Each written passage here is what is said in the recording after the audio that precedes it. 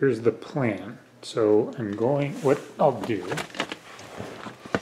and I'll try and go through some of the steps as I go. The unit will sit behind the glove, over the glove box. There's no space behind the actual radio itself for that box to sit. But there is a cavity in here and there's a pass-through. So I will mount the box in here. There's some strong metal supports for the dashboard and airbag and that kind of stuff that I can mount that to. I'll probably use a little Velcro and zip ties, I guess, to hold it to that support. I'll try and catch that if I can. And then what will happen is the USB cables and the audio cable will run back into the area where the radio sits underneath the console, into the box, into the cubby box. And let's see if I can get this light on here. Basically, right now in the cubby box, there is one USB port, and then there's this cigarette lighter socket. What I can do is I can replace the single port with a dual USB port, and then this single socket with another dual USB port. And I'll be able to run the audio input. It's an audio output signal from the new unit through some space in this and into the USB that drives audio into the existing head unit. If I want to control the iPod with the standard head unit, which I do today, what I have to do is, and I'll show this in more detail when we get to it, but there will be the cable that comes out of here, plugs into the non-CarPlay USB that is part of the head unit here. I'll have to unplug that and plug the iPod in, and then I should be able to control a regular iPod just like this thing does today. So that's the plan. Everywhere that there is a interconnection of pieces, like where this bezel meets the HVAC controls, or where the HVAC controls meet the shift console, they've got strips of felt all over the place. So it's the reason why this car is really quiet. Is you never hear plastic pieces rubbing against each other because they got felt running all over the place, which makes it really nice. Let's unbox the Android Auto Android unit for the QX50.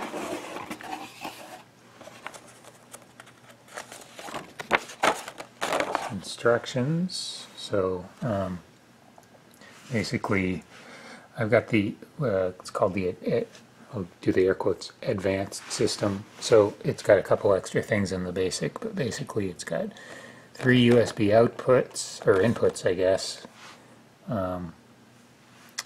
Input for video, both video signal and cameras, and it can do, looks like you can do like 4 cameras, AV input, TV, I'm not sure why TV, and then a main harness that looks like it interfaces with the stereo itself, so that harness is going to talk to the stereo. And then its audio runs into the USB input. So I don't know if that's clear, but I'll show that in the install. On my car, there's no audio jack as an input to aux. It's a USB, so that's what that's going to be. And then there's one more cable there that runs to the screen. So here's everything.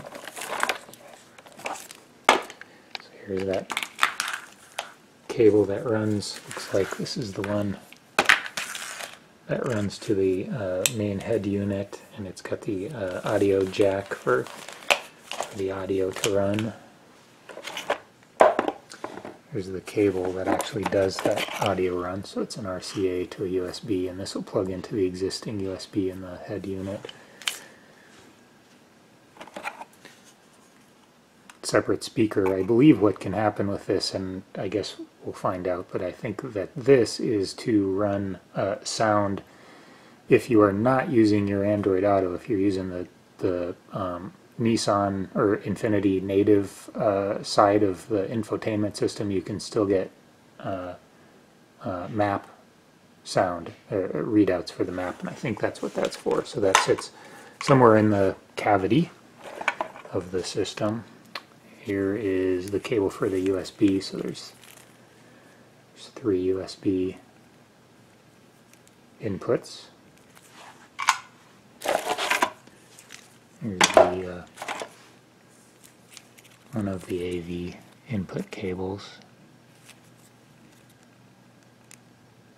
TV. I say USB, RCA. And then this looks like more, this is video out.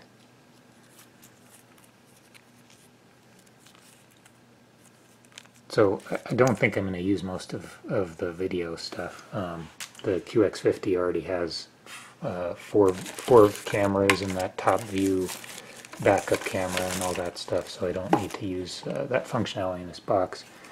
This is the converter box for Carplay and Android Auto, so you plug this into one of the USBs and that'll notify the system, and this controls the communication with the phone.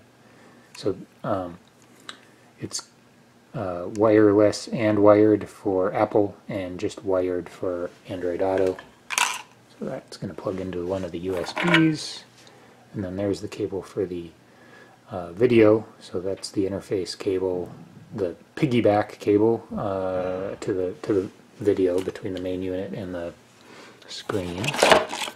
And this is the GPS antenna. So this box, being the advanced box, has its own apps built into it, so it's basically a little Android Auto, or a little Android box, and so you can do offline maps or whatever, and so I can plug a GPS in. I don't know if I'll be using that because I already have the GPS in the QX50, and this is really going to be running CarPlay or Android Auto. And here's the main box. Let's see. There we go.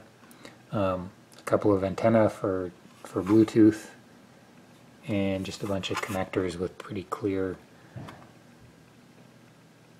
definitions of where everything goes. So I think the trick is probably going to be, what I want to do is a clean install. I don't want to drill any new holes in the car, so that USB connection,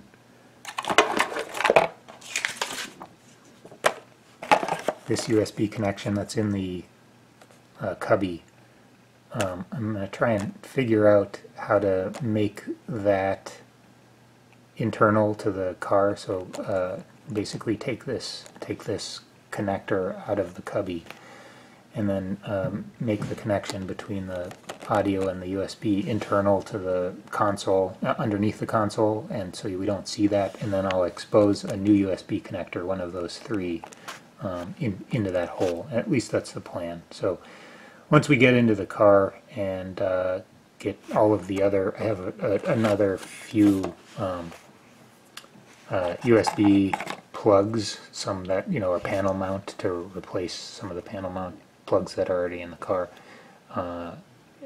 So once all of that stuff is available, I'll kind of lay it out in the car. One of the things that I'm going to have to do is, this is the headphone jack to USB connection, and again, this goes into the USB input that exists on the existing infotainment system, so that the audio from the new system, the new Android unit, can get into the main speakers, into the main system. This would normally plug into the only USB port in the car, but as I showed, I'm going to replace that USB plug with a dual plug that will run to the new system. So the plan here is I'm going to take this connector, run it into this guy, and this guy is going to sit in the cigarette lighter spot for, or that's in the car now. So what I need to do, so the idea here is I'll plug this cable into the input to the existing infotainment system, and then have this USB cable plugged into that. What I'm going to do is cut a groove into the side of this guy so that this cable runs from inside the console to the little cubby and then into this USB spot. And then if I still want to control the head unit, use the head unit to control an iPod or something else, I can just unplug this USB from within the cubby and plug in whatever I want into that USB spot. So really the only thing to do right now is to cut a groove into the side of this thing so this cable fits inside of it, so that the only thing that's showing up in the cubby is just this little bit of cable and of course those USB ports. This is the second USB set of plugs that are going to enter the cubby in the car. So there's an existing single USB cubby that sends iPod control or MP3 control into the existing infotainment system. It's actually a square hole, so this dual USB should snap right in. See, it just mates into the hole as a panel mount. And then this, in combination with the dual plug on the cigarette lighter, will give me 4 exposed USB. The 2 on the cigarette lighter will be the existing USB input to the infotainment system, and that is used for audio into the speakers from the new head unit. And then the other one I'll plug into the Android Auto and Apple CarPlay port. And then these 2 will just be generic USB into the new system, which will be used for things like running the existing iPod into that system and whatever stuff I want to run into the Android portion of the new system, because the new system has 3 USB ports, so this will expose them all. So there's the dual USB, and this goes into the cigarette lighter, obviously, and that it's threaded on the back, so that'll just screw right into the cigarette lighter hole. But what I did is I cut a nice deep groove in the side of this thing. I did not cut into the wires, obviously, but what this is going to allow me to do is put this USB cable, which is the one again that the audio out from the new system has to go into the standard head unit for. So basically this end of the cable goes from the jack in the new unit, plugs into the USB, and then this is going to be the new input to the standard head unit, and then this just fits right in that groove. We'll use this plate as a little demonstration. So this little right angle plate came with the connector, and this will be this surface of the plate will be the surface that the cigarette lighter mounts to in the cubby right now. And then there's a big plastic nut that screws onto the back of the panel mount connector, and you see the USB cable just runs through that groove in the connector. And so now what I'll be able to do is I can just plug this straight into that, and now I have my audio going into the new head unit all in one nice little place without a bunch of cables running around inside the cubby. This is a lot of coverage of the panel, I know, but but it's the finishing thing, so this is the thing kind of that I'm spending time making sure it looks okay. So this is the I/O panel that sits in the cubby on the car. I've popped it out. It pops out pretty easily. Basically what I did is replace that single USB header with this dual USB header, and then the cigarette lighter gets replaced with this dual USB header. This is the cable that runs from the headphone jack into the of the new system into the main system that make sure that you get audio. So that will stay plugged in like that most of the time, but I can still unplug this and control an iPod or something with the main unit if I want to.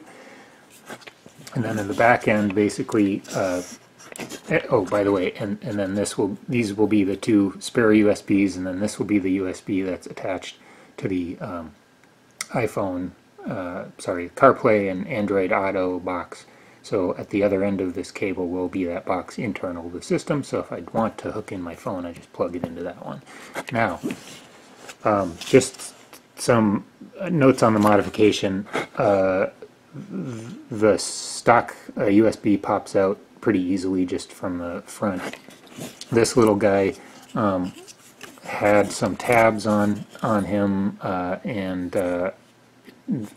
they were too big to fit in the existing hole, so I had to shave the body of this down a bit to slide it in, but now I've got it so it kind of pops in, so that's a pretty good solid attachment. The cigarette lighter guy, getting the cigarette lighter out by itself is kind of a pain, because first of all, there's a tab that you have to press to get the metal body of the cigarette lighter out, and that leaves the plastic body in. And then there's a couple of tabs on the plastic body that you have to press to get that out. So that one's not super pleasant, but once it's done, you basically just have a hole, so it's easy. And then this guy just has the big nut at the back that holds it in place. So this is what it'll look like from inside the car, which is actually very clean. And then this, I think, I may replace this with a right angle USB so it doesn't stick out quite so far and get in the way of other things that are sitting in the cubby.